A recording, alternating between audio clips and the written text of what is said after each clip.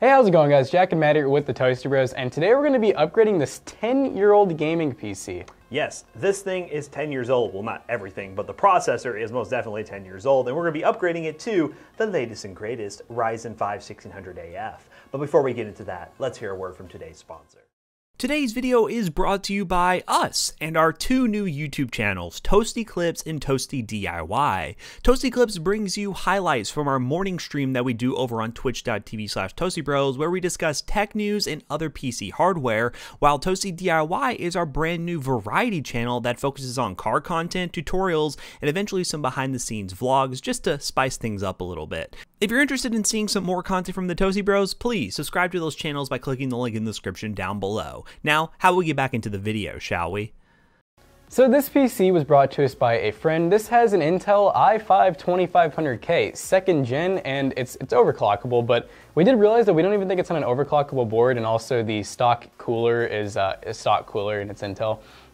We have an odd amount of RAM, 10 gigs. It's very slow. It's like 1333. We have a 2 terabyte, get this, Western Digital purple drive. So it's 5400 RPM. That's it. No SSD or anything. All housed inside of this DIY case with a 1060. So the 1060 in the case, good. But then we're going to upgrade these other parts to make them better. So let's go ahead and talk about each part that we're going to be doing for the upgrade, and then kind of dive into doing this system upgrade. So the obvious things that we see here with this PC, we know it's an i5-2500K. Look at all the dust inside the heatsink. No clue what the thermal paste looks like. This thing was probably thermal throttling and probably was not boosting as it should. Not to mention it wasn't even overclocked, so what's the point of having the K? We have it inside of this really weird DIY PC case with this, with this going on. And on top of that, the way that it plugs in is USB through the back. I don't even actually know how they got it through there. But yeah, so that's gonna have to go. We're gonna put some nice RGB in it. We're gonna have to get rid of this RAM. We have 10 gigs of DDR3 that's running at 1333, a very odd amount. It's 3 slots, so we're gonna make sure that we're just running some good old dual channel. We have the 1063 gig, which we're gonna be keeping because that's honestly a good card, and the card's being held back by this processor and motherboard RAM configuration. We have a 2 terabyte Western Digital purple drive, which I'll show you guys in case you've never seen one of those. It's purple on it, and it's for surveillance. It's for surveillance systems. It even says in the listing for old surveillance systems. So yeah, that needs a SSD, which Matt will talk about in a minute. And then we have a 750 watt power supply from, I'm going to turn it around again. I don't know why I did this too soon. From a company that I've never heard of. MyPC, is that right? MiPC? Yeah, it's like 750 watts. It's really weird. It doesn't appear to be certified, but I mean, it has kind of sleeved cables, so it's not the cheapest power supply we've seen. So as far as the upgrade goes, it'll work. And Matt's gonna go ahead and talk about what parts we're upgrading with to make this PC amazing. Here's the stuff. Boom, there we go. All right, so what we have right here, guys, is a Ryzen 5 1600AF. Now, for those who know, this is basically a Ryzen 5 2600, but you can get it for 85 bucks. 6 cores, 12 threads will be a great upgrade from this little 2500K that this guy was using, who uses just 4 cores nowadays in a gaming PC. This is going to be a great upgrade. And to house this 1600AF, we have the GIGABYTE B450M DS3H. This is a MICRO-ATX motherboard that we've used numerous times. It does have 4 RAM slots, so it's great for upgradability. And speaking of RAM, we have this CORSAIR Vengeance LPX kit, 3000 megahertz, 16 gigs of memory. This is going to be great to get him off the ground and running, but again, as we mentioned, he's running dual channel Ryzen, perfect, but he also has those 2 slots to upgrade in the future if he wants to. So the system has a lot of room to grow with him when he wants to upgrade. It doesn't come with flashy RGBs, but it does come in at a great price point, so that's a good compromise to make. And lastly, of course, we have to throw an SSD in this build. This hard drive, 5200 RPMs. The guy who brought it in basically said he was waiting like numerous minutes for the system to post. So adding an SSD and giving him like sub 20-second posts would be really awesome. And this Silicon Power SSD is 15 times faster than a 5400 RPM hard drive. Look at that, it says it right there. That is absolutely perfect for this scenario.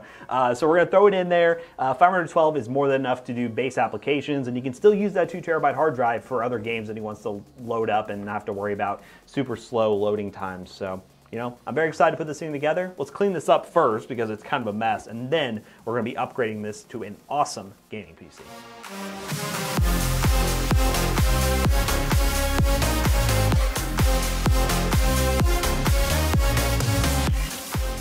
All right, we have this thing all taken apart. What we're gonna do next is use our lovely air compressor to just kind of clean up all this random dust that's here. And we're probably gonna clean off the graphics card too. Here's this 1060, which looks relatively nice. I mean, I can't really complain. It looks nice, good card, 1063 gig. But yeah, we're gonna go ahead and clean this case up, make her look nice and new, and then we're going to start building this thing.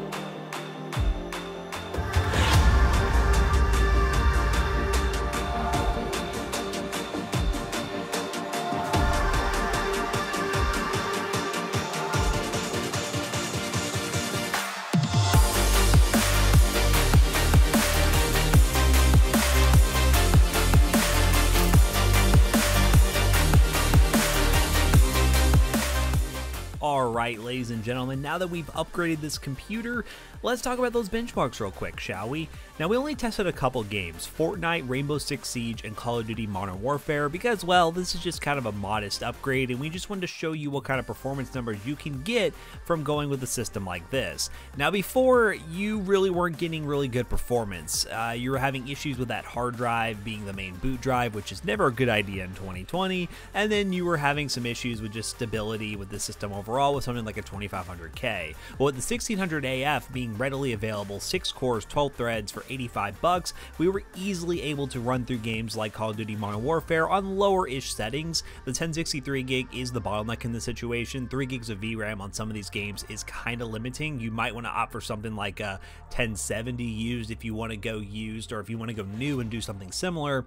Maybe look somewhere like the 1660 Super as like a minimum card if you plan on playing Call of Duty regularly. But regardless, we were getting well over 60 FPS on lower settings at 1080p in Call of Duty Modern Warfare. It was definitely more than playable with those optimized settings. And the same thing goes for Fortnite. Fortnite was more than playable. Being an esports title, you're really not going to have too much trouble running Fortnite nowadays. The system would work really well for games like Valorant as well if you look to build something similar or upgrade your PC to something similar. And the same thing goes for Rainbow Six Siege. You really had no issue whatsoever running the built-in benchmark, close to 100 FPS at times with optimized settings. And ideally, this could be a good platform change. If you're somebody rocking an older Intel system or even an older AMD system, let's say you're on like the FX platform, buying something like a B450 board with the 1600 AF and DDR4 RAM for roughly $300 makes for a really awesome upgrade for even an older system that may have still a decent GPU, like a 1060 or below.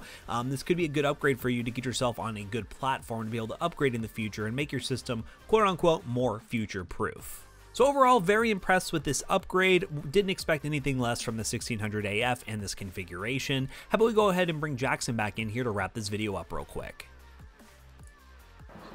Alright guys, so this is not quite the normal, this was a good PC for the price because, well, we don't really know how much you paid for it in the first place, but we do know that for a $300 upgrade from what it was before, this is a very, very big step up. And as you can tell, we didn't dive into the benchmarking all that much because we've benchmarked systems like this numerous times here on the channel. The 1600 AF is a great option for those coming from an older platform and wants to get in at a really affordable price point. So definitely, if you are considering upgrading your old PC or just building a new computer for around $500, links in the description down below. Those are affiliate links. If you do purchase using those links, they do support the channel. So we do love you for doing that. But overall, very impressed with this computer. So before I tell you guys to have a good day and like, comment, and subscribe, if you don't mind, follow us over on twitch.tv/toastybros. We do live streams of us building stuff like this. We help you guys pick out parts. We do all kinds of cool stuff live streaming there. Also, we have two other channels that you're gonna see here. We have Toasty DIY and Toasty Clips. Toasty Clips involves the Twitch streams. Toasty DIY is basically a whole new channel that we just do all kinds of crazy DIY stuff that you guys will probably really love. So we highly recommend going and checking it out and dropping a sub. So don't forget to like, comment, and subscribe. And we will see you guys in the next one on our numerous channels. Goodbye.